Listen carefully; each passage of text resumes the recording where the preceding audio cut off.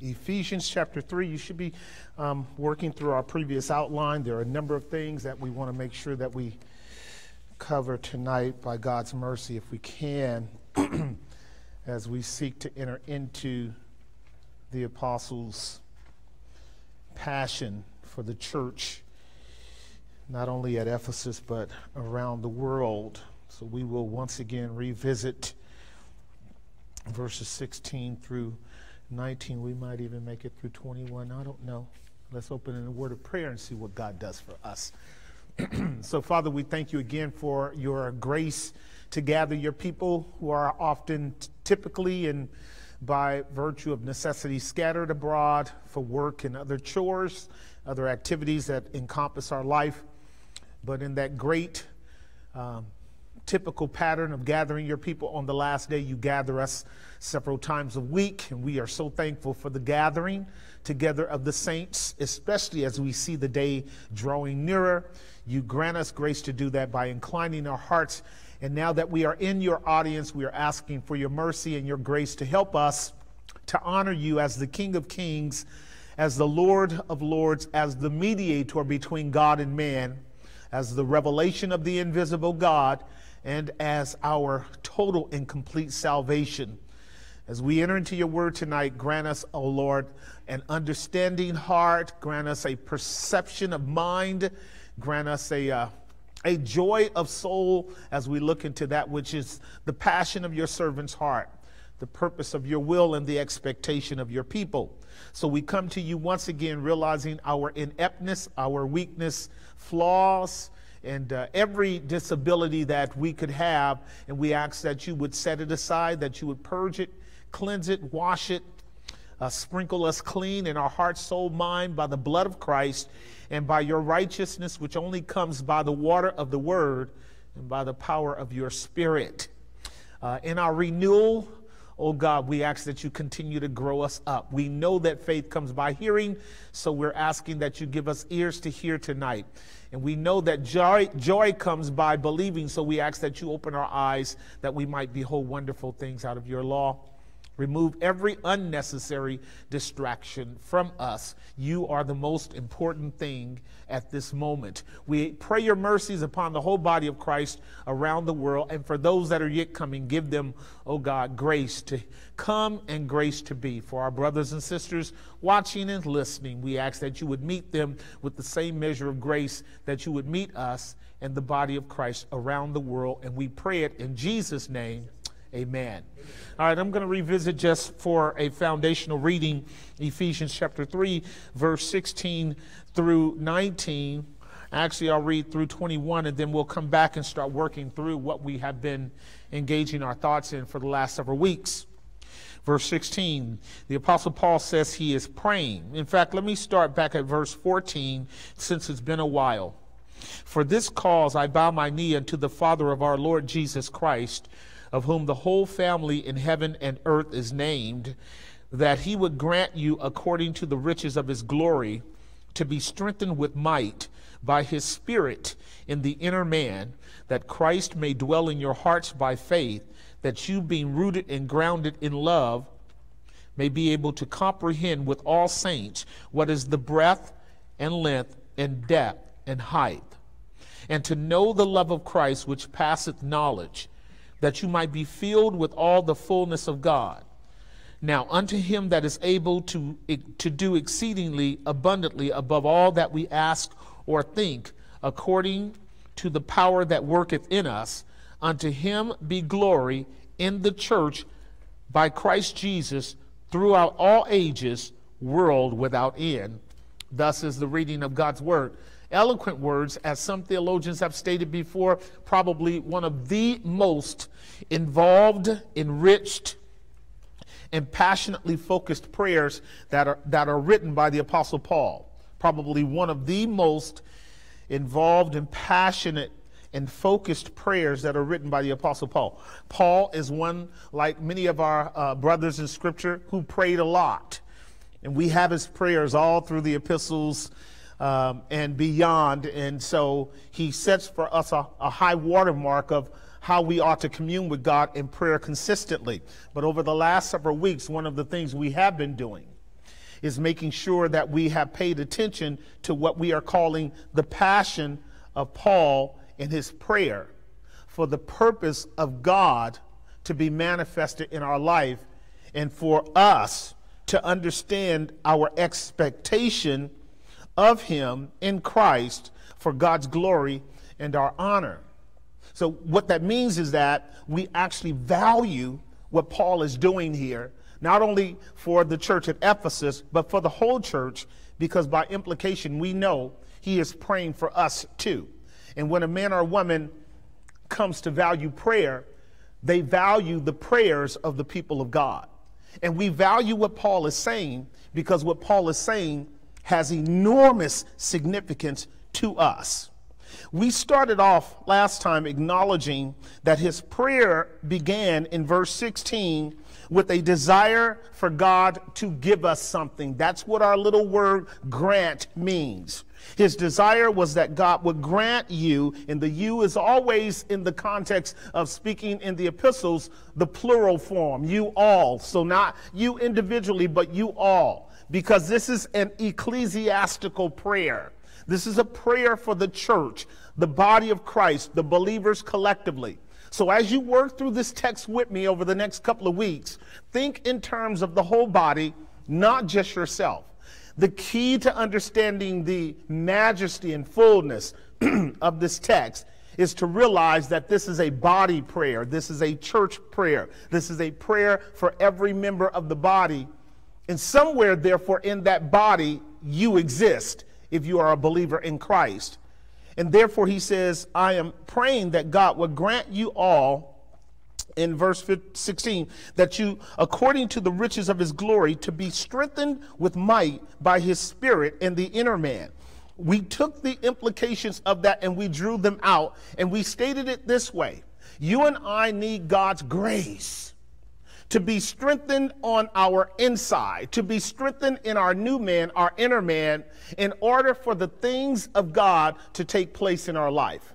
Even if we are a new creature in Christ, even if we are born again, it does not follow that necessarily because we are born again, we can accomplish the things that God wants for us to do in our lives. It does mean we are qualified to do them. It means that we are positioned to do them. It means that God has put us in a place, as Paul says in Ephesians chapter 1, where he has made us accepted in the beloved. It means that we are qualified to be in God's presence, but it does not mean that automatically I am going to achieve or perform the things that God has purposed for me without his strength. So what verse 16 is really underscoring is that Paul is praying that the people of God would pursue God for that very power and strength to do what God has called them to do. And so we worked through the whole idea of God strengthening us, and we saw that he began to speak to not only his desire that that would occur, that God would draw from the riches of his glory and pour into the life of the people of God what is necessary for them to do what they have to do, but he begins to categorically define how that falls out or how that works. The first thing that he said that we need to have taking place in our life is given to us in verse 17, that Christ may dwell in your hearts by faith. Do you guys see that? So remember, we are dealing with purpose clauses here. In this context, it's in order that. I am praying in order that something might happen. And the first thing that he's praying for is that Christ might dwell. And remember what we said that word dwelt meant? It meant that he might make himself what? At home in your heart. That Christ might be at home in your heart. And that's an amazing thing, because it would be assumed that if you and I are Christians and believers in Christ, that he does have his home in our heart. But if we remember what John said in John chapter 15, that the branch cannot bear fruit of itself except it abide in the vine. And in that context, we learn that there was a fundamental imperative that Christ gave to the disciples to remember and then to share with the church. That if the branch is going to bear fruit, it must what? Abide in the vine. So if you're going to take anything away from the lesson as we work it through today, the imperative for us as believers is to abide. To abide in what? The vine. Or whom? Christ. Now, if we abide in Christ, according to John chapter 15, Christ will abide in us. But then we were told that there is an instrumental means by which that occurs. It's not mystical. It's not something that happens sort of in a ethereal way. We don't just say, Lord Jesus, abide in me, and then he abides. The Lord Jesus doesn't say, abide in me, and then we abide in him. There is an instrumental means by which Christ abides in the believer, and the believer abides in Christ. Who knows what that instrumental means is? The Word of God. It is the Word of God. It is the Word of God. So if Christ is going to dwell in our hearts, he's going to dwell in our hearts by his Word. Let's look at it again, John chapter 15, so that we make sure that we understand that the instrumental means is essential to this occurring. I'm going to read John chapter 15, verse 6. Here it is. I'll start back. It's at verse 7, really. If you abide in me and my words abide in you, you shall ask what you will and it shall be done unto you. Do you see it? If you abide in me and my words abide in you. This is like the third time Christ spoke this. He says it over in verse 5. I am the vine, you are the branches, he that abideth in me, and I in him, the same brings forth much fruit. So there is a him, us abiding that takes place in order for fruit to be born. But he qualifies that in verse 7 by saying, if you abide in me and what? My words abide in you, you shall ask what you will. Now, when my sister stated that we are to allow Christ to abide in our hearts, and then she said what? By faith. By faith can only mean what? Through the Word of God. Right? Why? Because faith comes by what?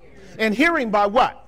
So there is no automatic faith relationship between us and Christ apart from God's Word. And we would also state that if faith, as it is organic, can diminish or grow to the degree that you and I are paying attention to God's Word relative to God speaking to us. Is that proposition legitimate? That my faith is strong to the degree that the Word of God is abiding in me. To the degree that God's Word is not abiding in me, my faith is diminished. Does that make sense? Right. It's not only fundamentally true, it's essentially true. So what we want to make sure is that when we read in Ephesians chapter 3, verse 16, he prays that God would grant us, according to the riches of his glory, to be strengthened with might by the Spirit in the inner man, in order that Christ may dwell in your hearts by faith. What he is saying is, Lord, grant the people of God a level of hunger and attention for your word, so that the Word of God, which is the means by which faith is communicated, might lay hold of the Christ of the Scriptures, and that Christ become a reality in their life. In other words, Christ is only a reality in our life as Lord, as Savior, as sovereign, as glorious, as all-encompassing, as all-needing, to the degree that the Word of God is in our heart, right? So we read in Psalm 119 around verse 9, thy word, or wherewithal shall a young man cleanse his way? By taking heed thereto according to thy word. Thy word have I hid in my heart, that I might not what? Sin against thee. In several places in the Psalms, David makes it clear how important the Word of God is. Again, in Psalm 119, the entrance of your word giveth light. It giveth understanding to the simple. And so the Word of God must have its way and its home in my heart for me to really know Christ in the truth. Now, again, the importance of this is what Christ had said to the Jews. Remember in John chapter 8, he says, how come you don't understand my speech? It's because my word is not in you. If my word was in you, you would know who I am and you would know where I came from. But I can tell you that you don't know me nor the one from whom I came, because my word does not abide in you. And so it's very important that the people of God have a working knowledge of biblical truth. I'm hoping to expand on that more today. But this is a critical problem, I believe, in the church, where we have this subtle relationship with God, where the Word of God doesn't really play a central role in that relationship. Where professing Christians have a way about talking about God and being with God, without that being concretely affirmed by a diligent and radical and consistent abiding in God's word.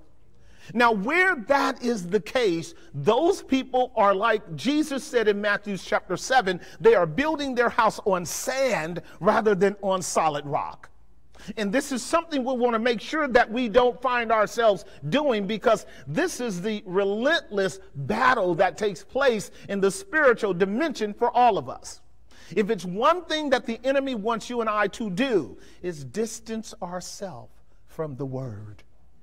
If it's one thing he wants you to do, is to develop a lifestyle where you become comfortable at distance from God's word. Because he understands the power of the word. He understands the efficacy of it. He understands its depths, its ability, its aim and objective. He knows that the man or the woman that is deeply and richly committed to God's word is going to be the individual who is actually transformed into the image of Christ. He knows that. And this is why Colossians 3:16 tells us to let the word of Christ dwell in you richly. And so this is Paul's prayer. Now, why would Paul be praying passionately about the dwelling of Christ in their hearts by faith like this? Well, because of the context in which the believer lives at all times, and that is trouble, tribulation, trials, difficulties, temptations, adversities, all kinds of afflictions beset the people of God. And if the people of God are going to make it through this world, they're going to have to know what David meant when David said in Psalm 119, again, the third or fourth division, he says, remember the word unto your servant. Bring the word of God back to me, O God, upon which I have hope. This is my comfort in my affliction, because your word is what gives me life. That's what David said. David said, and take not the word of truth utterly out of my mouth. I'm a stranger in the earth. Don't hide your commandments from me. I have enemies everywhere. Don't take your word out of my mouth. And remember what Jesus said in Matthew 15. Out of the abundance of the heart doth the what? Mouth speak. You're going to always find that the Christian that prospers in their walk with God, that matures in their walk with God, that grows and becomes fruitful and productive for the kingdom of God, is going to be the man or the woman that's really committed to God's word. All right, so let's go on and work through this. So again, make sure you understand that this is not kind of a taking of the rock and skipping it on the top of the water. That's not the kind of walk you want with God. God's people are not like rocks that skip on the top of the water. God's people are like whales that swim deep down into the riches of God's sea abyss of divine grace called the scriptures. We go deep because we want all that God wants for us by our abiding in him through his word. And so we go on to say, not only that he might dwell in our hearts by faith, that is through the word of God, but that being what? Rooted and grounded in what? Right, so we talked about that before, that whole idea of being rooted and grounded. Rooted is agricultural and is speaking to the metaphor of the what? Tree. And then grounded is the metaphor of the architectural and is speaking to what? A building. So if we're rooted, that means we are like a tree planted by the rivers of water whose roots go down deep. Psalm 1, verse 3 and 4, right? His roots go down deep. His roots go down deep and tap into the water source, which river represents the Spirit of the living God that gives nourishment to the roots, and it therefore strengthens the branches and brings forth fruit to God's glory, right? That's Psalm 1, verse 1, 2, and 3. And he shall be like a tree planted by the rivers of water that brings forth fruit. His fruit in its season, his leaf also shall not wither, and whatsoever he does shall what? All right, so look at verse 3. That's called a promise for those of you who are learning how to handle your Bibles. That's a promise. And I do want you to mark that this is what we call a conditional promise. The prosperity is predicated upon the conditions met, that the root of the soul goes deep down into the water bed of the Spirit of God, so that the Word of God, working by the Spirit of God, can produce in us branches that bear fruit. You guys see that, right? Critical to the outpouring. And then the next metaphor is the metaphor of the house. And we've been talking about that, and I want to develop that as we make our way through.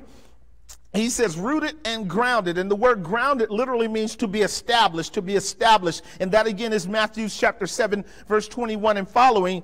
Go there for a moment just to see it. And then we'll look at one more verse. And then I want to carry you into the next thought that Paul has around this, since we're simply recapping right now. In Matthew chapter 7, notice what our Lord Jesus says in that great Magna Carta of a series of sermons in the Sermon on the Mount. He says in verse 21, he says, "Not every one that saith to me, Lord, Lord, shall enter into the kingdom of heaven, but he that doeth the will of my Father which is in heaven. Many will say unto me, Lord, Lord, have we not prophesied in your name, and in your name cast out devils, and in your name done many works? And he will profess unto them, I never knew you. Depart from me, ye that work iniquity.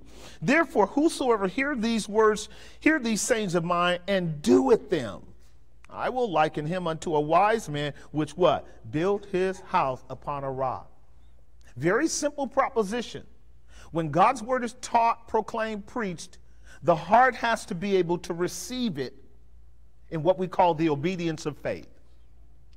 Very simple proposition. Where you are privileged to be under the hearing of the word of God and it is taught accurately and properly, you want to pray that your heart is receptive of that truth. Because upon receiving that truth inherently will do what it promises to do. So what you and I always want to say whenever we come under the hearing of the word of God, speak, Lord, your servant is listening.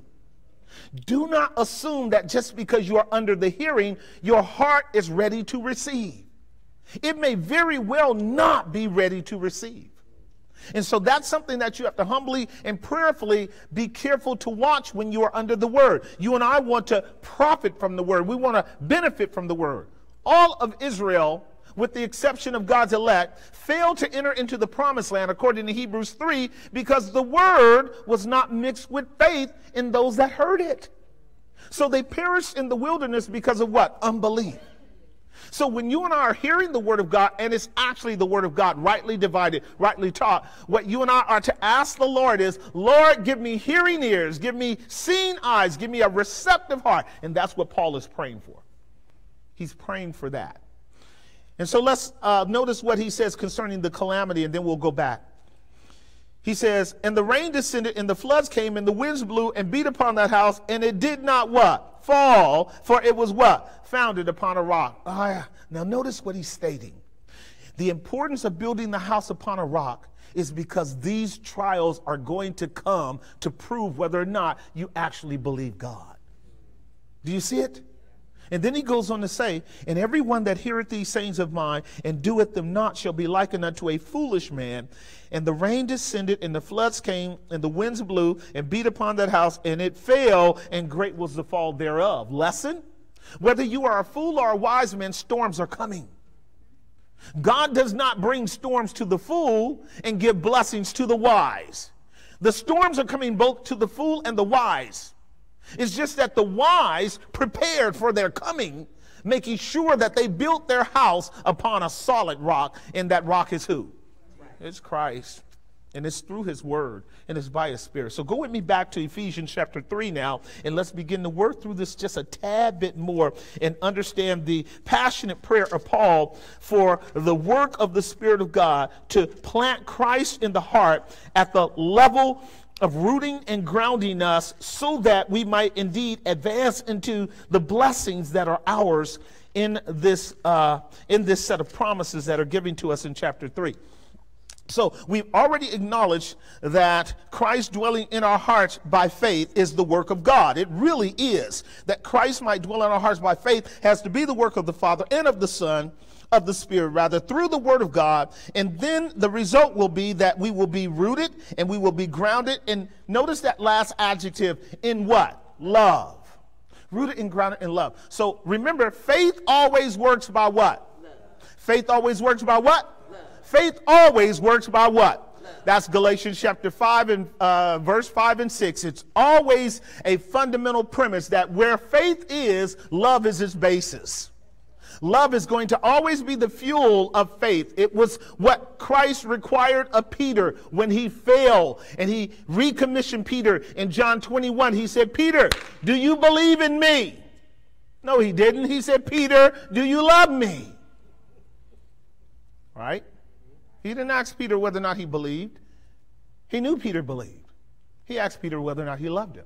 Because the fuel that fires faith is love. It's the love of God that's shed in the heart of the people of God, according to Romans chapter 5, verse 5, by the Holy Spirit. And that love then is what strengthens our faith. It's what sustains our faith. It's God's love in us. We love him because he what? First loved us. So this is a love affair. And here is the beautiful thing about what Paul is doing as he's pressing into his passionate desire for the Ephesians and therefore for us, is that he really wants the Ephesians to grow in their love for God the Father, through God the Son, by God the Holy Spirit, in order that they might experience the love of God in Christ that's for them. It is a reciprocating relationship of love for and love because. Because God loved us, therefore we love him back.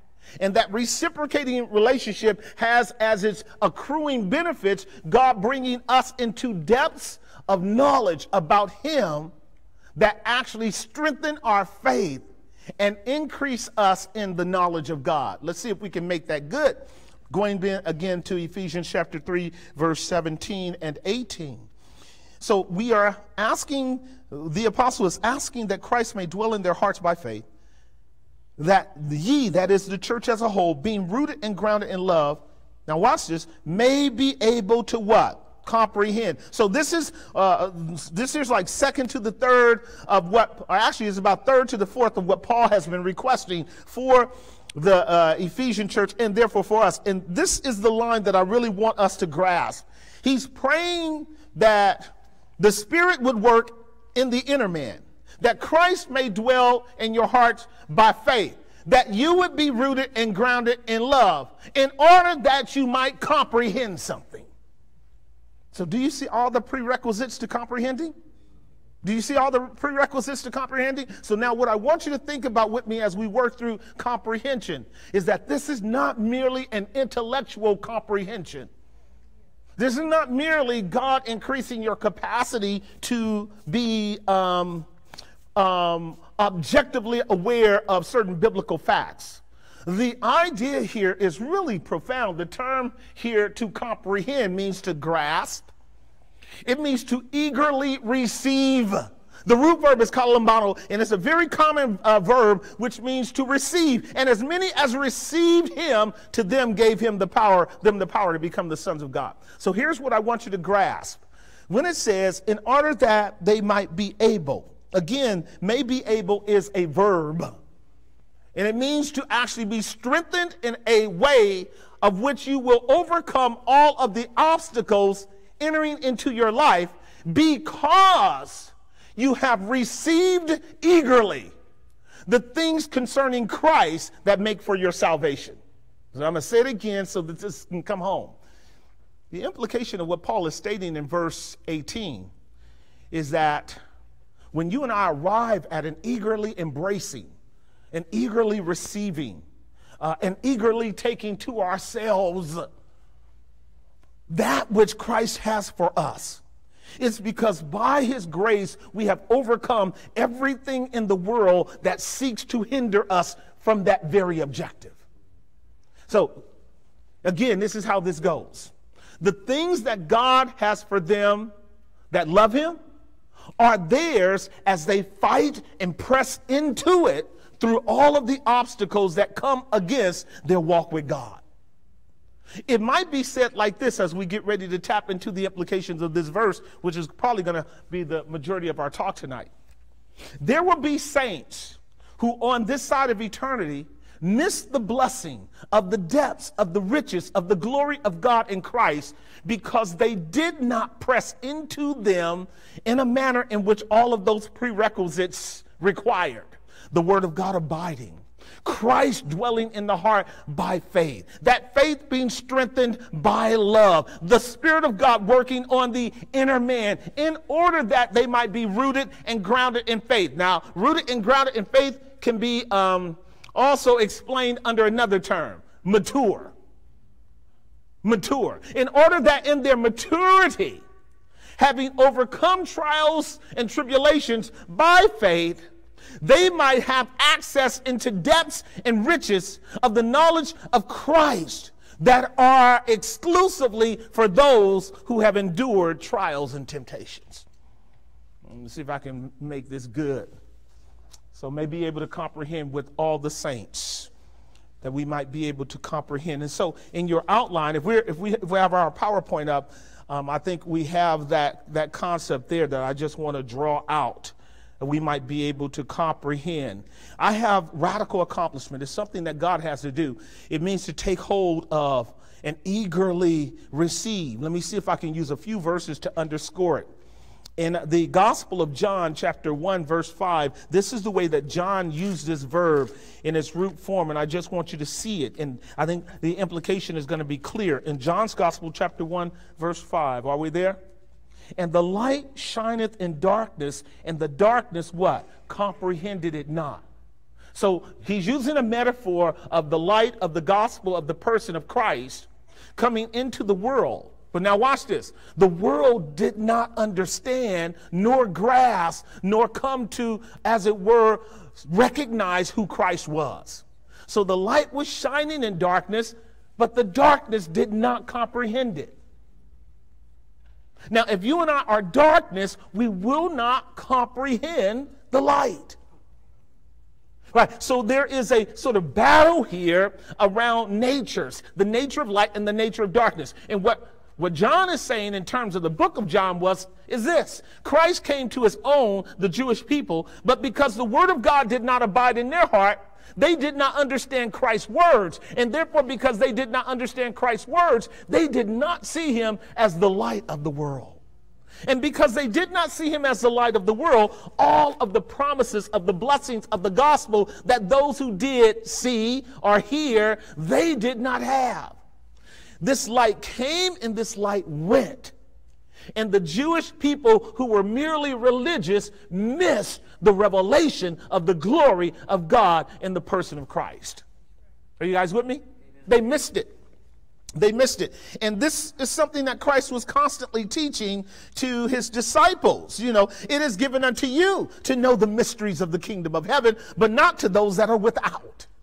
Again, Matthew chapter, well, I don't want to go there right now. Let's look at another verse. Go with me now in your Bible to John chapter 12, verse 35. And let's see if we can make good on this verb again, as being that which ascertains, apprehends, eagerly receives, gladly welcomes the truth of God when it's communicated to them providentially by the word of God. Here it is. In John chapter 12, 35, then Jesus said unto them, yet a little while the light is with you. Walk while you have the light. Do you see it? Lest darkness come upon you, for he that walketh in darkness does not know where he goes. Christ was telling the disciples, while the light is with you, walk with that light. Commune with that light, agree with that light, fellowship with that light, enter into the abiding with that light and the light with you, so that you have the benefit of that light leading you into the green pastures of redemptive realities and truths that the light promises to do. Here's another way this word is used in Acts chapter 4, verse 13. Acts chapter 4, 13. This here is an observation that's made, I believe, by the rulers around this idea of comprehending, and it'll serve for us now as well. So here it is. Verse 13. Now, when they, that is the rulers, saw the boldness of Peter and John. Now, you remember, Peter just woke up to boldness, didn't he? And we might say that's true with the other 10 as well. Remember, because they all ran a few days ago. Today, they're bold. Why are they bold today? And I'll tell you why. Because Ephesians chapter 3, verse 15 and 16 is working now. Remember what Paul said? I am praying that God would strengthen you on the inner man by his Spirit. And remember what Christ told the disciples to do? To wait until they be endued with power from on high. Then you will be my what? Witnesses. So the Spirit of God is now working in the apostles, whereas prior to that, while Christ was exclusively accomplishing the work of redemption so that the disciples could not partake of the advancement of that exclusive work, they failed. They failed because they didn't have the power. They didn't fail because they weren't believers. They failed because the Spirit of God, the third person, was not occupying their heart at the level of Christ dwelling in them to give them that light, that clarity, that boldness to talk about Jesus. So here you go from John chapter 18, them failing, to Acts chapter 4, and they are now boldly declaring the gospel. Now I want you to mark what the leaders say. Now when they saw the boldness of Peter and John and perceived that they were unlearned and ignorant men, that is, they didn't go to any of the schools of the Jewish leaders, neither the liberal schools nor the conservative schools, and all of a sudden these men are speaking with power and eloquence. They perceived, see the word perceived? That's our word. They perceived, they took knowledge of them, that is, that they had been with Jesus. And perceived that they were unlearned. The word perceived there is they grasped or they comprehended that they were unlearned, ignorant men, and they marveled that they took knowledge of them that they had been with Jesus. So this word perceived is giving the idea as well of them having analyzed Peter and John, realizing what they were, realizing what they are, and assessing they had to be with Jesus. Now here's another way to understand this word. It's in Acts chapter 25. I like this context. I'm not going to expand on it, but I'm just making our way through our account in order to sort of explain just a little bit what we mean by comprehending with all the saints. And we'll go back there in a moment. This is Acts chapter 25, verse 25. Acts 25:25, and I'm going to start back at verse 24. And Festus said, King Agrippa, and all men which are here present with us, see ye this man, talking about Paul, of whom all the multitude of the Jews have dealt with me, both at Jerusalem and also here, crying that he ought not to live any longer. And I don't want to kill Paul. Notice, but when I found that he had committed nothing worthy of death, and that he himself had appeared to Augustus, I have determined to send him away. And when I had found that he had done nothing, when I had found that he had committed nothing worthy of death, that idea I found is our same word, to perceive or to comprehend or to discover or to know, and to receive a conclusion that states this man didn't do anything wrong. You know what that means? He investigated Paul's case. He analyzed it clearly, and he realized there's nothing here. So now what Paul is saying in our text is he wants you and I to analyze. He wants us to study. He wants us to press into. And to do that, you have to be interested. You have some lawyers that are interested in getting you off. So they're going to do all that they can to really study your case, look for the loopholes against those who want to indict you. Then you're going to have some lawyers that don't really care. They just want a paycheck. Right. They are not going to be serious and diligent about finding out what the facts are about your case in order to do a legitimate defense of your person with regards to wanting to get you out of the danger of the accusations that are leveled against you. Again, we'll use one more. Go with me in your Bible to Philippians chapter 3, verse 14. Philippians 3:14. The Apostle Paul uses the term here again. And it simply means that you have a level of interest in the things that are before you, that it results in you knowing what you are talking about. Philippians 3:14. You guys have heard this verse before, but let it settle in your head. Actually, it's verse 13. Listen to what it said. Brethren, I count myself not to have apprehended, but this one thing I do, forgetting those things which are behind, and reaching forth unto those things which are before, I press toward the mark of the high calling, which is in Christ Jesus. And let us therefore, as many as be perfect, be thus minded. If anything be otherwise minded, God shall do what? Reveal this unto you. Look at verse 16. Nevertheless, whereunto we have already attained, let us walk by the same rule, let us mind the same thing. So what the apostle is saying, and it actually is in verse 12, not as though I had already attained, either were already perfect, but I follow after, if that I may what? Apprehend that for which I am apprehended of Christ. That's our word. And so what Paul says is he's pressing toward the apprehension. So it's not only intellectual, it's experiential. Like it's one thing to comprehend, it's another thing to apprehend. It's one thing to comprehend, it's another thing to apprehend. And so this is what he says. He says, not as though I have already attained, either were already perfect or mature, but I do what? Follow after, if that I may what? All right, so that's what he's talking about. He's talking about following after to apprehend, to get it at the level of experiential knowledge, not just kind of a casual knowledge, but a real experiential knowledge that's essential to what Paul is actually saying to the church at Ephesus. Go back to Ephesians chapter 3, and let's listen again to what he states here. And then let's consider what he does with this idea of apprehension. He says in verse 18, that we may be able to comprehend with all saints. Do you see it?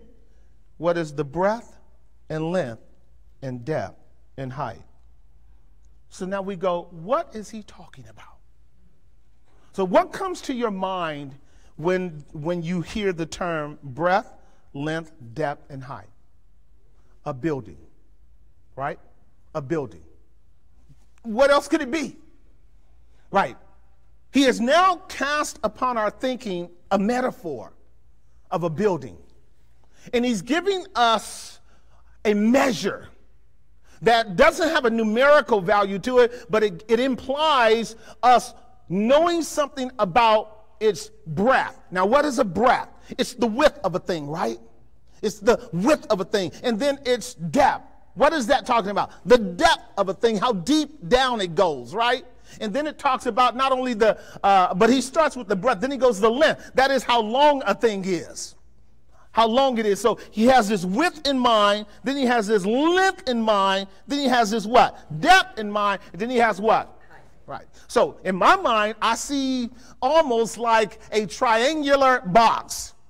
Why? I don't know, because we don't have a number on the length. The length and the depth and the width and the height could all be the same size. Therefore, I could be thinking of a what? A box, right? So he doesn't give us numbers, but he does call our attention to be intrigued by something that he calls the love of Christ. Well, look at it. And to know the love of Christ, which passeth knowledge. You see it? So go back with me to verse 18. Let's work through this just a little bit. So we've already admitted that in verse 16, that Paul is praying that God, according to the riches of his glory, would strengthen the people of God with power, with might. We talked about that before, right? Kratos, by in this context, strengthen Kratos with might, dunamis, by the Spirit in the inner man, that Christ may dwell in our hearts by faith. So we have to have the Spirit of God to do that, in order that being rooted and grounded or matured in love, we may be able to apprehend or comprehend or receive eagerly and embrace, watch this, with all the saints, what is the breadth and length and depth and height. I would submit to you that what Paul is doing is exposing us to a paradigm in Scripture that goes all the way back to the beginning. And it's actually partially something that he's talked about before in Ephesians chapter 2. He's going to talk about again in Ephesians chapter 4. And it's something that the Scriptures talk about from the beginning of time all the way to the end of time. If you might be persuaded with me that what this thing called the breadth and the length and the depth and the height that Paul is addressing, which comes under the rubric of the love of God, and it's something that all saints are collectively called upon to experience. If you embrace that proposition with me, might Paul be talking about the temple? Right, so I want you to stay with me a little bit, because I think that actually is what he is stating. And I'll tell you why. Because he uses the terminology of measuring. When he says that we might comprehend with all of the saints what is the breadth and the length and the depth and the height, I think what Paul is saying to the believer is that he wants them to know what he knows about the universal work of grace in the person of Christ through the gospel, to make a people to the praise of the glory of God's grace, called the church of the living God, or the body of Christ, or the temple of the living God. Okay, so stay with me as we work through this idea. And what's fascinating to me about this is two things. All of the hard work that Paul did in his prayer that this would occur.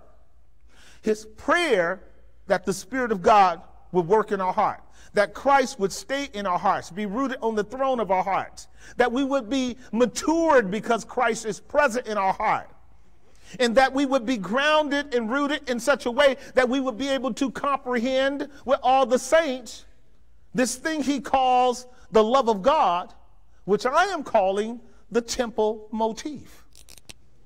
The temple. Now, why am I saying that? Why am I saying that it's the temple? Well, first and foremost, because that's what he has called us as God's house in Ephesians chapter 2, verse 20 and 21. Look at it. Ephesians 2, 20 and 21. He says, and I'll start back at verse 19. Now, therefore, you are no more strangers and foreigners, but fellow citizens with the saints, and of the what of God? And of the what of God? Right. So he's introducing into the equation of the gathering of Jews and Gentiles into one body by virtue of the blood and righteousness of Christ. He's introducing the metaphor of a house. Now, whenever you and I talk about the house of God, the house of God, we are talking about a what? You guys got that? Those are synonyms. Because wherever God is, it is a sacred, holy place. So stay with me now, because we're getting ready now put our feet down and go through the scriptures and learn something about how God wants you and I to be able to know his love as it is manifested in the redemption of the saints under this eternal concept called the temple of the living God. This is what he wants us to understand, saturate our minds in, investigate at the level of interest that is willing to go into the temple and learn all aspects of the temple so that we would know the love of God that's revealed to us in the temple metaphor. So in verse 20, it says these words, and you are built upon the foundation of the apostles and prophets, right? Jesus Christ himself being the what? And did we not work through that now a couple of weeks ago? We corresponded with 1 Peter chapter 2, verses 5 through 7, that Peter said that we are a spiritual house, built up a spiritual house. We are lively stones in that temple. So Paul is using the metaphor of a temple here, as he did in 1 Corinthians 3, as he did in 1 Corinthians 6. And he's using the metaphor of a temple here, right? And then in Ephesians chapter 6, he's telling us he wants us, or the Spirit of God wants us, to know something of this temple intimately. Now notice what he says in verse 21. In whom all the building fitly framed together groweth unto a what? Holy temple in the Lord. Now let me submit to you that that statement right there is also what Paul wants you and I to know about. He doesn't only want you and I to know that there is a temple, that there is a growing temple, that this temple is being put together in such a harmonious fashion, fitly joined together, but he wants you to know it experientially. He wants you and I to know about this growing temple called the house of God, not just in terms of it being declared to you, but you experiencing it. Are you guys following me so far? Right. So this is why he is stating what he's stating over in Ephesians chapter 3, verse 16. Look at it again, verse 18 rather. That you may be able to comprehend with all the saints what is the breadth and the length and the depth and the height. So I know that God has a house. I know that he has a temple. I know that God has always had a temple. I know that the temple has been something that God has been contemplating and working through as a scheme of redemption from before the foundation of the world. Do you believe that?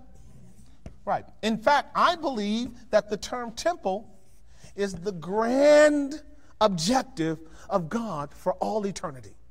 I believe the idea of a temple being the dwelling place of God and the dwelling place of the people of God and the dwelling place of the blessed is what God conceived before the world began and is bringing to pass in time now and will usher into eternity with.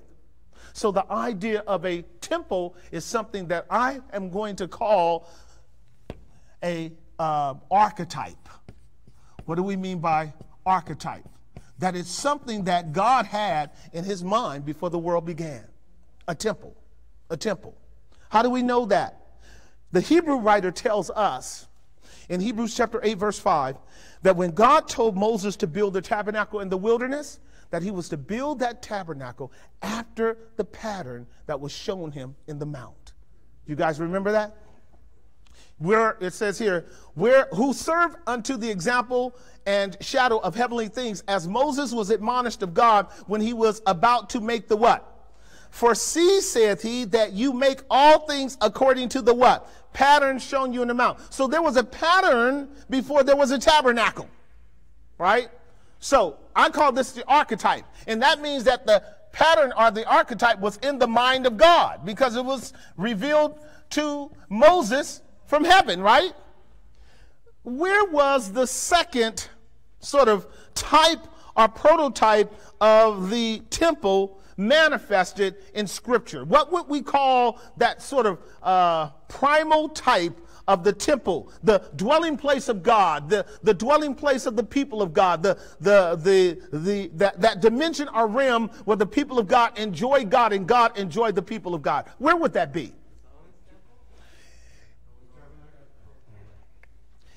That's good. I would say the Garden of Eden. Right, so stay with me for a moment.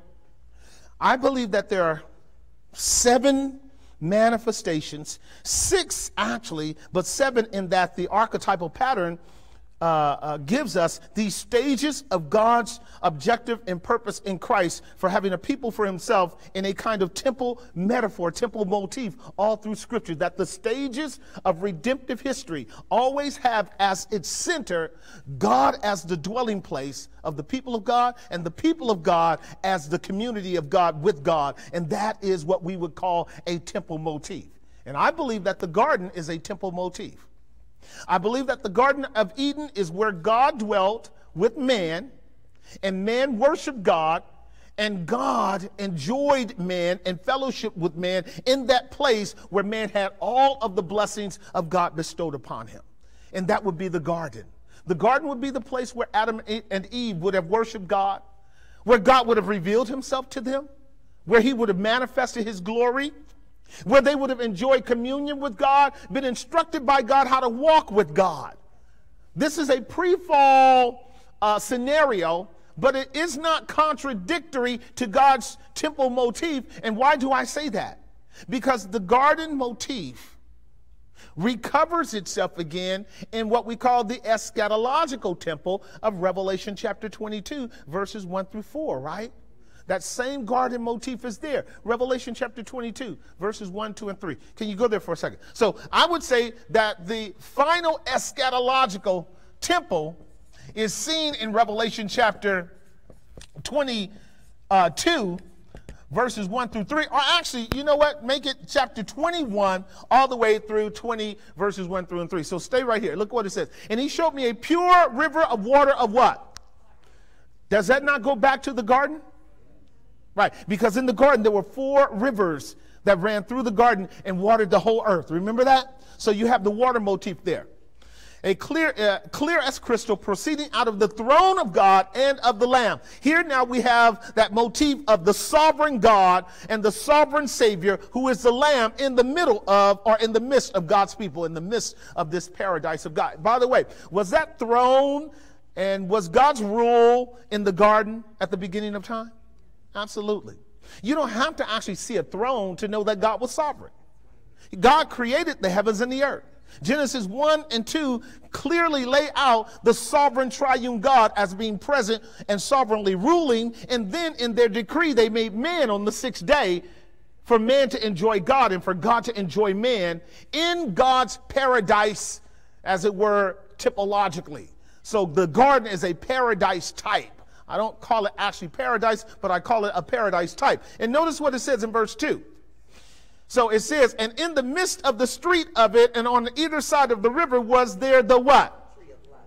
There it is. So for those of you who haven't heard it before, protology is those things that declare beforehand what will actually take place in time. And eschatology is the fulfillment or the last end or the totality of or the accomplishment of what God had purposed before. So God speaks those things that are not as if they were, because with God, the end is comprehended from the beginning. Now that pattern runs through the scripture. Now that pattern runs through the scripture to help God's people understand several things. One is God is unchangeable. The other thing is that his redemptive plan is not plans A, B, C, and D. They're all one linear plan.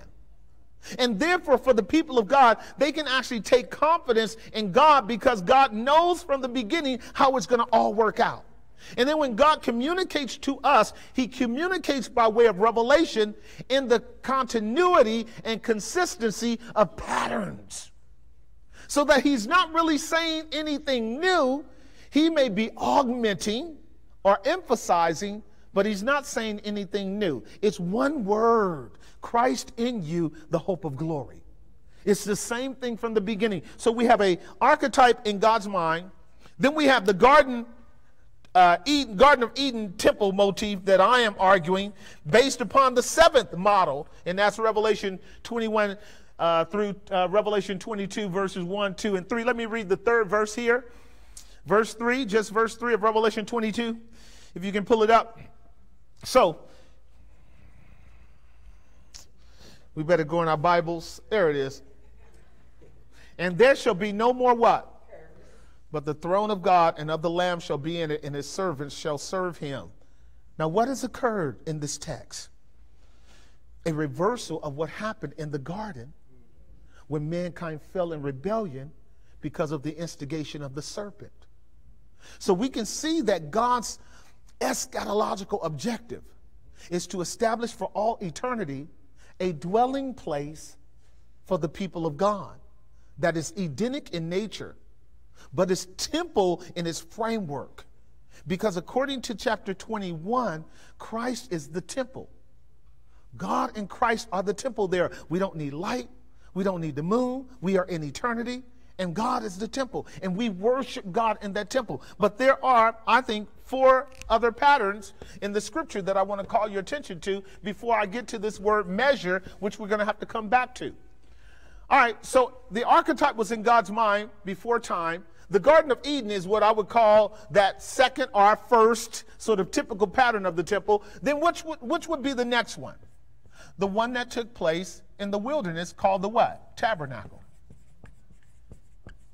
By the way, if we were doing a timetable of this, we would say that the garden of the creation in a short earth theory was created around 10,000, 11,000 years before Christ.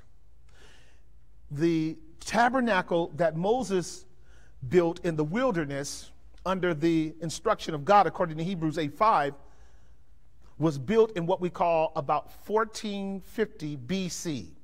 Not quite 1,500 years before Christ, but about 1,450 years before Christ. Some argue literally 1447 BC. So think about this. 10,000 BC creation, the first temple type. The second temple type is in 1,500 years before Christ, or 450 BC. You guys follow that? That's the tabernacle. What would be the next one? Who knows it? The temple, which we would call whose temple? Solomon's temple. That's number 4, Solomon's temple. And who knows when Solomon's temple was built? It was built in 967 BC.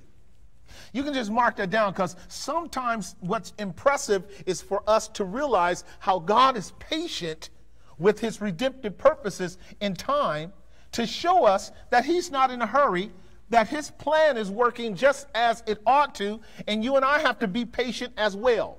So we have the temple in the mind of God in eternity. We have the temple motif, and I'm going to call it the temple garden, at creation. And people will argue these dates, but I'll go 10,000 to 13,000 BC, okay? The next temple is what we call the tabernacle, right? The tabernacle. And the tabernacle was made in the wilderness 1,500 years before what we call BC, literally somewhere around 1450 BC. So you can see how time is elapsing, right? And where are we headed? We're headed to the next one. We said now we're talking about Solomon's temple, right? And you can find that in 1 Kings as well. Solomon's temple was built in the land of Israel, or Palestine, and it was built in 967 BC, somewhere around there. That means it was built about 1,000 years before who? Before Christ. What would be that fourth temple that we would call the building, the temple motif? Who would know? Ezekiel? The Ezekiel temple? I would say no. It was a temple before that. It was the temple of Ezra and Nehemiah and Haggai's day, when it was built under the rule of the Persian Empire, when the Persian under King Cyrus told them to go back to the land, okay? So we would call that the Ezraite temple. The Ezraite temple. And the Ezraite temple would have been built in what we call the restoration plan, restoration temple. And we'll talk about the Ezekiel temple in a minute, my brother. And that would have been in 445 BC.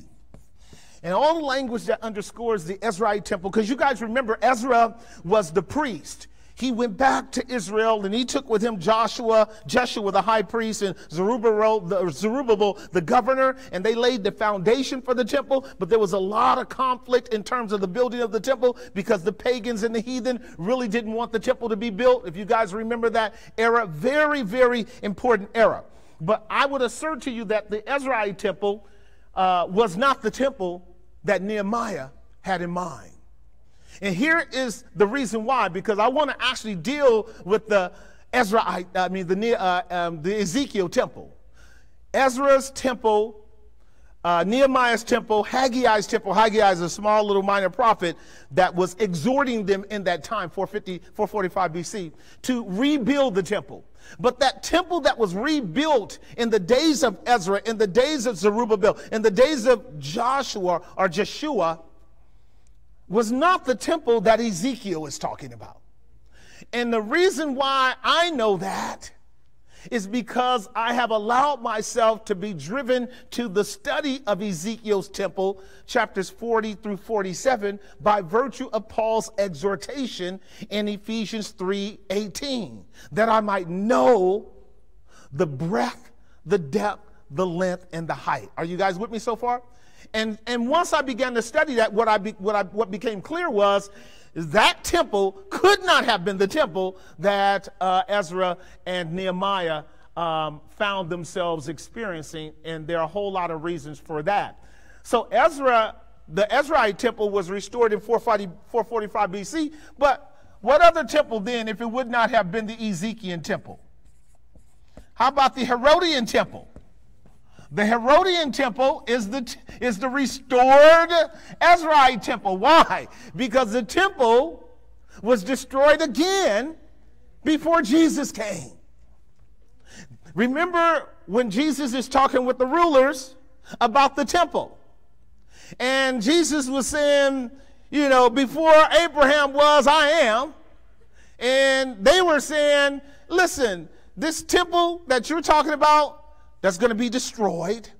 This temple has been in building for over 50 years. How is it that you're going to say that you're older than the temple? And they all were talking about Herod's temple. Now, Herod's temple was a massive, massive work. In fact, what's interesting about all these temples, because I really do want to leave Ezekiel's temple out for now. What's interesting about all these temples, except for the temple in eternity and the temple in the garden, in my mind, is that the temple in the wilderness could be measured. Solomon's temple could be measured. The Ezraite temple could be measured. In other words, there were literal dimensions to them. Herod's temple was measured.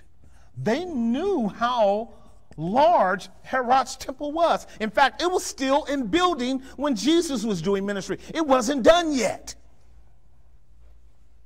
So you have the temple in eternity, the temple in the garden, you have the tabernacle in the wilderness, you have Solomon's temple, and Solomon's temple was glorious, wasn't it?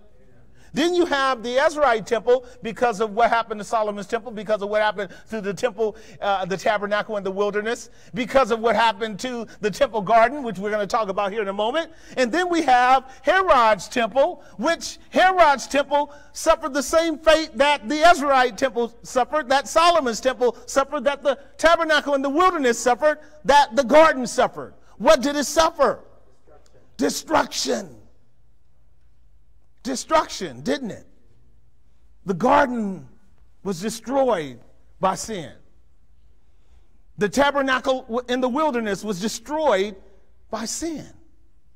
Solomon's temple was destroyed by what? The Ezraite temple was destroyed by sin. We know this because we have the history of the Maccabees. We have the history of Israel's rebellion in the days of Alexander the Great, when he brought in the whole Hellenistic culture, and Israel had apostatized in, and God destroyed it. And then it began to be rebuilt under Herod. But Herod's temple was destroyed. When was Herod's temple destroyed?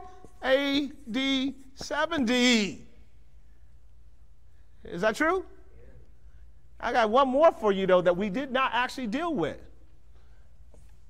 What temple was also destroyed that we are not considering? Christ. Look at it. John's Gospel, chapter 2, I think it's verse 20.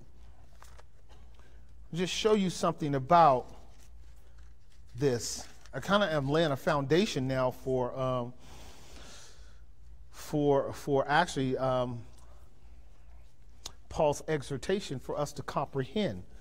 Notice what is stated in, I'm going to start at verse 16. Are you there? This is the time when Christ came into Jerusalem. This is verse 13. And the Jews' Passover was at hand, and Jesus went up to Jerusalem and found in the temple those that sold oxen and sheep and dove, and the changers of money sitting. And when he had made a scourge of small cords, he drove them all out of the what? And the sheep and the oxen, and poured out the changers' money, and overthrew the tables. He went to work, didn't he? Look at this. And he said unto them that sold doves, take these things hence. Make not my Father's house of merchandise. And his disciples remembered that it was written, the zeal of thine house hath eaten me up. He's quoting from Psalm 69. Then answered the Jews and said unto him, what sign showest thou unto us, seeing that thou doest all these things? Now, this is so dumb. Here this brother running through the temple, tearing up everything that was contrary to the temple, and saying, my Father's house is to be a house of prayer, not a den of thieves and robbers. And they're saying, what sign do you show us? The sign was going on right in front of them. The sign of his authority and right as the Lord of the temple to purge the temple, as Malachi had stated in Malachi chapter 3. When the Lord of the temple shall come, he shall purge the sons of Levi. This is typified by him going through the temple, cleaning it up right now. This affirmed Christ's messiahship. But will you look at verse 19? And this is going to get into my point about the Herodian temple. Are we there? Jesus answered and said unto them, destroy this temple, and in what? 3 days I will raise it up. Now, that is quite insightful, because their question was about, why are you messing up the Herodian temple that we are using to make a ton of money out of? And he's pointing them to spiritual realities. He's first letting them know that they were going to do what? Crucify him. But he's also letting them know that he is the true what? Temple. He is the true temple. But by him affirming that they were going to kill him, he is fulfilling all of the patterns of every one of the temples that go back to the garden. Are you guys tracking with me so far? This is what I meant by typology in its pattern in Scripture teaching us things. So the garden was corrupted by sin and the fall and rebellion of the serpent. The temple, the tabernacle in the wilderness was corrupted by sin and rebellion and the acts of wicked men and their disobedience and idolatry. In the days of Samuel, the tabernacle was completely devastated and destroyed. Solomon's temple ultimately corrupted and came apart some 100 years later, didn't it? In fact, not only 100 years later, some 60 years later, God had divided it. He told him that his son Rehoboam and Jeroboam would split the nation, and Rehoboam would have the 2 southern tribes, and Jeroboam would have the 10 northern tribes, and Israel would be split. And then the Temple of Solomon was destroyed in 587 BC. Nebuchadnezzar came in and devastated the temple, completely demolished it in such a fashion as foreshadowed what would happen under the Roman Titus in the year AD 70. So what's happening? Temple demolishing, temple demolishing, temple demolishing. But watch this now. Every time the temple is established, it's assaulted and it's demolished. But what's the good news? It's raised up again. It's raised up again. It's raised up again. Is that right?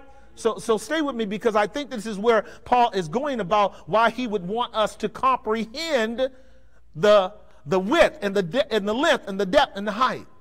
He would want you and I to understand that God's plan of having a people for his glory, called the temple of the living God, who at the center of that temple is Jesus, will constantly face assaults in this world. But the good news of the gospel is it shall rise again. You guys got that? It shall rise again. Now, this truth needs to be comprehended, because without comprehending this truth, you will miss the mystery of the gospel in this world. And the mystery of the gospel in this world is this: in the world you shall have tribulation, but be of good cheer. I have overcome the world. Right. So you and I are just on the cusp of contemplating why it is that we want to press into a knowledge of God at the depth of understanding the width and the length and the depths and the heights. Are you guys with me so far? You want to be able to press into that. So I thought it through. So here it is. We have the eternal temple in the mind of God, the garden, the tabernacle, Solomon's temple, the Ezraite temple, the Herodian temple. Certainly Christ is the temple. But are we done with temples? What's the next temple that we must consider that is critical to you and me? The church. The church. Because we are the temple of God, are we not? All right. So now, if the church is a temple motif, and it is, because Paul has plainly told us, if Christ has suffered, if the Herodian temple has suffered, if Solomon's temple has suffered, if the Ezraite temple has suffered, as the Moses temple in the wilderness has suffered, if the garden paradisio type has suffered, are we not going to suffer? Absolutely. So what do we do? Because we are facing suffering, do we flee and run, or do we press into the temple and understand it more fully? You press into it to understand it more fully. Now, this is where I will say that we're going to stop for tonight, but what I'm going to do with you next week, in fact, I'll do this because I got 5 minutes. Go with me in your Bible to Ezekiel chapter 40. There are 7 chapters in the Ezekiel temple image that are really worth at least a cursory awareness of. And I'm just going to actually read a few verses out of this to kind of show you a few things about what I believe Paul means by our pressing into and seeking to comprehend and seeking to apprehend the glory of God's eternal plan and purpose in Christ, represented in the temple motif, which temple you are in Christ. Okay, so in Ezekiel 40 through 48, and it's really 40 through 47, for those of you who have ever read about the Ezekiel temple, it'll wear you out in your reading. And here's the reason why it will wear you out. Because you have to be committed to the kind of architectural knowledge and awareness that is required for being able to measure every aspect of the temple. You have to have that sort of piquant for numbers. And you have to have something of a carpenter's skilled knowledge in order to appreciate what Ezekiel exposes us to. But you won't need that tonight. I'm just going to give you just a little bit of a taste of this idea of pressing into that for which God has apprehended us. I just want you to get it a little bit with me, okay? And then maybe we'll do a little bit more work on this next time, although maybe not. I was thinking as I was working through these 7 chapters that they would be rich messages to develop and preach to us to help us understand the eternal counsel of God and the salvation of his people, which is sure to us because the way God sees a thing is the way that it is. Now, I'm going to see if I can lay the context for this proposition.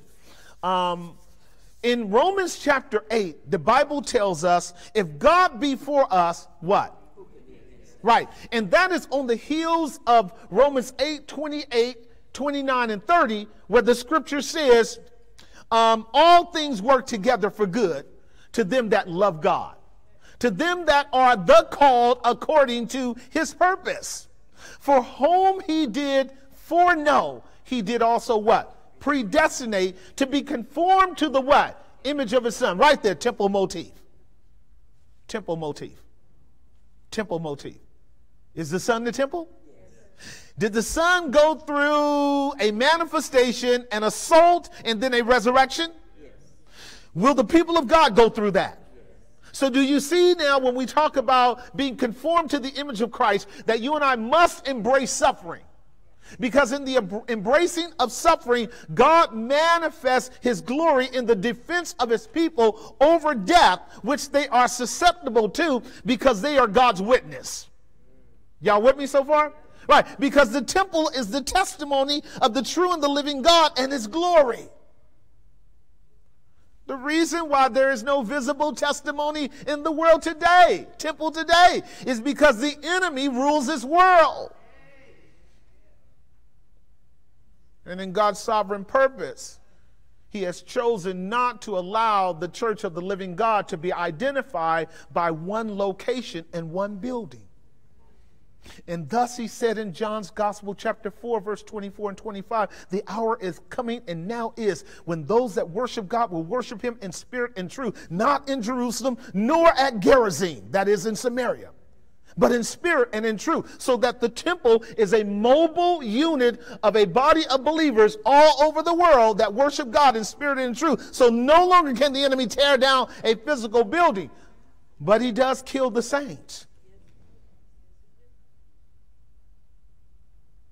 But he can't kill us all.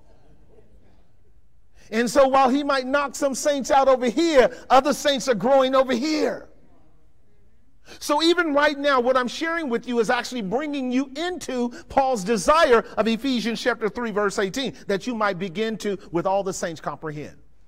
That's what's happening now. Raise your hand if that's true. What's happening right now is you are beginning to comprehend with all the saints what is true about God's purpose for us in Christ in terms of his ultimate temple motif. And if we would go deep enough, we would be able to appreciate every aspect of the working of the body of Christ until that temple is completed and fulfilled by the process of measuring. So I want to show you something, and then I'm going to shut it down here. Maybe we'll come back next week here a little bit. I'm going to open up in chapter 40, because this is where chapter 40 starts. And in your own time, you can do this. Just for the record, chapter 37 is where it really begins. Chapter 37 is where God takes Ezekiel, his servant, and his neo-Ezekiel servant is John, the Revelator.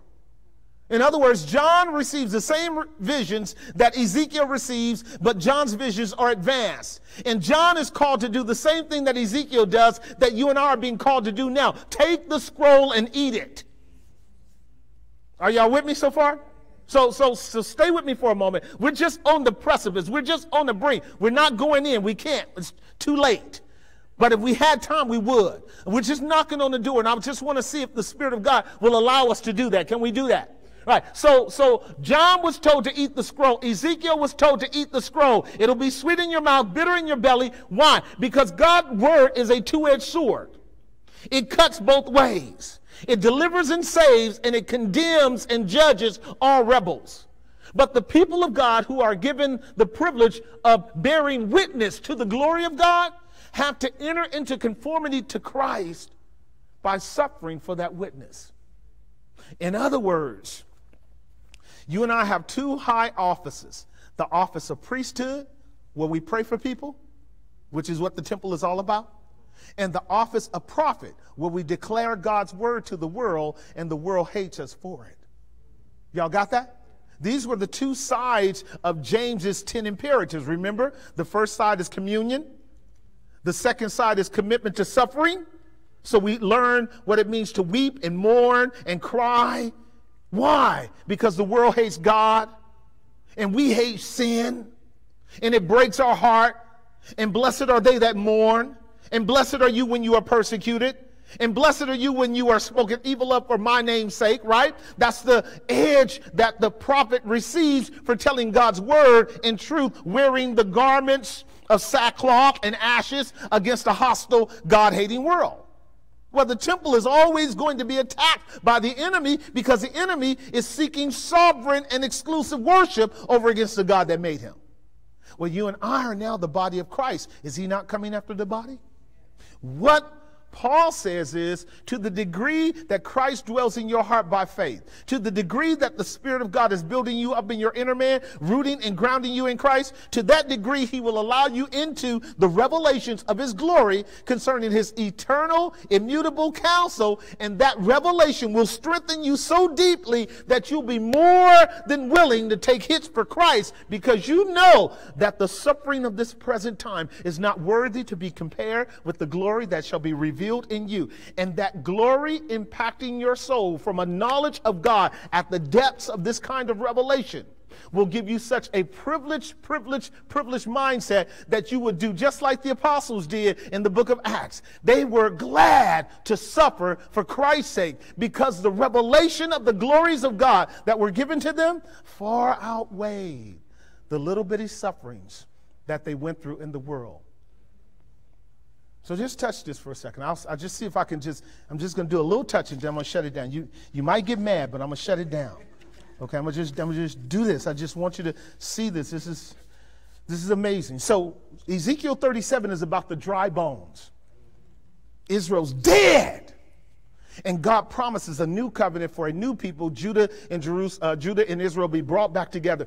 Ezekiel 37 is prophesying actually of the resurrection of the body of Christ through Christ's resurrection, and the church by virtue of Christ's resurrection. That's the whole body, right? We were all dead spiritually. God raised us alive again. He brought us into a new eternal covenant. That's Ezekiel 37, Ezekiel 38, and then Ezekiel 39 it talks about bringing us from the old land back into the promised land. Now think about this. Ezekiel 39 is where Ezekiel, who is what we call an exile prophet, he's in Babylon. God's telling him about the restoration process of taking the people back. The people are in Babylon under slavery to the Babylonian system. They have no word of promise about going back. They have no knowledge about returning to the land. They have no knowledge about the restoration of the temple or the glories of the gospel or the coming of Messiah or nothing. The only way that's going to come, watch this, is through his servant Ezekiel. But in order for Ezekiel to tell them something of this level, guess what Ezekiel has to do? He has to comprehend the width and length and depth and height of the love of God as represented in the temple. So I want you to put your feet in Ezekiel's shoes for just 5 minutes with me. Will you do that? And we'll just touch on just a few of the opening verses and kind of understand what's going on here. Ezekiel then, chapter 40, says this, and in the 25th year of our captivity, in the beginning of the year, in the 10th day of the month, in the 14th year after the city was smitten, in the selfsame day, the hand of the Lord was upon me and brought me hither. Now, Ezekiel 40, verse 1 actually underscores so many rich redemptive truths that I don't have time to unfold them. The hand of the Lord is upon him. That is, the Spirit of Christ is now getting ready to deal with Ezekiel in deep revelatory insights into God's plan. His Spirit is upon him. But Ezekiel gives us some dates. I don't have the time to deal with them, but this is, as many have asserted, the Day of Atonement. A day of atonement in the year of Jubilee. A day of atonement in the year of Jubilee, which means the Day of Atonement is pointing to the finished work of Christ. The year of Jubilee is pointing to the release of God's people from bondage. Now, they don't know this, but Ezekiel does. And so a premise revelation given to Ezekiel is that God is working sovereignly on the very day that God has prophesied that if you obey, you will experience a Jubilee, right? If any man be in Christ Jesus, he's been set free, right? Right? There is therefore no condemnation to those that are in Christ Jesus. For the Spirit, the law of the Spirit of life has done what? Set me free from the law of sin and death, right? Whomsoever the Son shall set free shall be what? Free indeed. So Ezekiel is about to proclaim the gospel. Notice what it says in verse 2. And in the visions of God, he brought me into the land of Israel and set me upon a very high mountain, by which was the frame of a city on the south. Do you see it? All right, don't blow your brains. Ezekiel has been transported by a vision back to Palestine. He's still way, way north in Babylon physically, but mentally he's back in the promised land. The Spirit of God has taken him by a nap of his hair, as he tells us, and has taken him to the promised land. So he's in the visions of God. Now watch what he says. He's standing on the top of the mountain. Now, the metaphor of standing on the top of the mountain is the metaphor of a seer. The seer has the capacity to see far distances from the top of the mountain. So God has strategically placed Ezekiel where he can see all of Israel. And here's what he says. He says in verse 3, and then he says, by which was the frame of a what? City on the south. What do you think that city was? The temple. Not just Jerusalem, the temple. We'll talk about that next week. Now notice what he says, the frame of a city, not a city. The frame of a city. And when you talk about a frame, you're talking about what Paul just gave us in Ephesians chapter 3, verse 18. A breadth, a length, a depth, and a height. We got a frame. So stay right here. Now watch what this says. And he brought me thither, and behold, there was a what? Whose appearance was like the appearance of what? With a linen of flax in his hand and a measuring reed, and he stood in the what? All right, so we stuck now. Because the Spirit of God has brought him to a brother who in Jerusalem, the land of Israel, on the top of the mountain, seen out over the valley as an overseer, this brother is made of all brass. Who do you think this brother is? The Lord Jesus Christ. He is what we would call the pre-incarnate Christ, because he has not incarnate, but he's in a post-resurrected state. How do we know that? Because Revelation chapter 1 tells us his feet were like fine brass. So he's already gone through the judgment. He's already died. He's already risen again. He's already ruling. And he's standing on the mountain with his servant Ezekiel. And this is what Peter meant when he says, and the Spirit of Christ which was in them did testify of his sufferings and glory. So Christ is about to testify to this brother. Now, how is he about to testify to this brother? In the same way that Paul is saying that we want God to testify to us about the breadth and the length and the depths and the height. Help me to comprehend. Help me to apprehend. Come alongside of me, Lord Jesus, by your Spirit, and walk me through this thing. Are you guys with me? So now watch this. Watch this. This is what he says. This is profound. He says, whose appearance was like that of brass, and he had a line of flax in his hand and a measuring reed, and he stood at the gate. So I'm going to stop right here because this is too much for you, but I'm going to help you right now. He had in one hand what we call a soft ruler. Any carpenter would know that when he's building something, you have a soft ruler and a hard ruler. What do you mean by that? You have string that you use to measure things that have angles and contours and curves and things like that. And this flax that was in his hand is a ruler. It's actually a rope, a corded rope. I wish I had time. A lot of gospel here. A corded rope that the carpenter uses to measure small things like tables and artifacts, like altars and lavers, like chairs in the temple, and dimensions that are only 2 to 4 to 5 to 6 to 7 to 8 feet long. That's your soft ruler. Your hard ruler is a rod. What he had in his hand, in his other hand, was a rod. The term here, it says, is a reed. In the Hebrew, is actually a branch, a rod, a staff. It's what we would call a hard ruler, like the hard rulers we use that are our yardsticks when we're measuring with hard rulers because we want a straight edge. The reed, our staff, was about 12 feet high, a 12 feet high staff. You guys got that? Because he actually gives us the dimensions of it. I'm not taking the time to deal with it. So here comes Ezekiel by the Spirit of God meeting the Lord Jesus Christ on the mountaintop, and their whole vision is about the temple. And what Ezekiel sees is the resurrected Christ with 2 measuring lines in his hands, a soft line and a hard line. And guess what he's about to do? He's about to take Ezekiel on an exquisite, meticulous, point-by-point journey through the temple to show Ezekiel the glory of those things that are certain. Are you hearing me?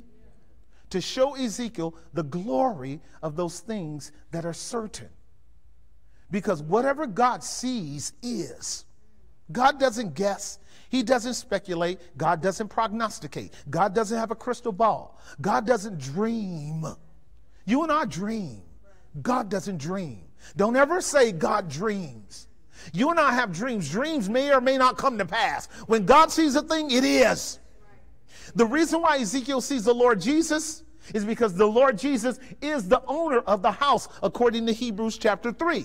The Son is the owner of the house. Moses worked in the house, but the Son owns the house. Now, what he's about to do with Ezekiel is walk Ezekiel through every aspect of the temple. This is where I have sunk into, Lord, what should I do? Because there's so much here. But I'm asking for grace to carve out 10 messages to show you the beauty of the measuring. Because the measurements have deep symbolic meaning. Let me show you just a little bit of what's going on, not a whole lot. Watch this. And the man said unto me, are you there? Son of man, behold with your eyes, and hear with your ears, and set your heart upon all that I will show you. Got it? You don't know, but that's what I pray for every time I open up in our study. That God would open our eyes, that he would open our ears, that he would give us hearts to receive his word. Because it just doesn't happen because you plop down in the chair and give your physical ears availability to vocal words. What we know according to Proverbs 20:12 is, the seeing eye and the hearing ear, the Lord made them both. And what we know according to Matthew chapter 13 is that Jesus said to the disciples, unto you it is given to know the mysteries of the kingdom of God, but to those that are without, all these things are done in parables. And many of the prophets desire to hear and see these things that you are hearing and seeing, but did not. I might say this, that what Ezekiel is experiencing here some 400 years before Christ is what the apostles experienced with Christ as Christ went about Jerusalem doing his ministry. The Lord Jesus was measuring Israel as he preached and as he taught. And he was showing the disciples by topology the glory of those things that are certain in him about the kingdom of God. They were brought near to learn. Brought near to learn. Now watch this. Here it is. He says, Son of man, behold with your ears, your eyes, hear with your ears, and set your heart upon all that I will show you, for to the intent that I might show them unto you are you brought to me. Doesn't this sound like John's Gospel, chapter 16, verses 8 through 14? And when he, the Spirit of truth, is come, he will take the things of mine and show them unto you. He will take the things of mine and show them unto you. He will not glorify himself, for he will take the things of mine and show them unto you. Isn't this what Christ is doing with Ezekiel now? Letting Ezekiel know, I'm going to show you things that you could never see in order for you to do something for me that you couldn't do without me showing you this. Now notice what the text says. He says, and I will show thee, for to this intent have I had you brought to me. Declare all that you see to the house of Israel. Do you see it?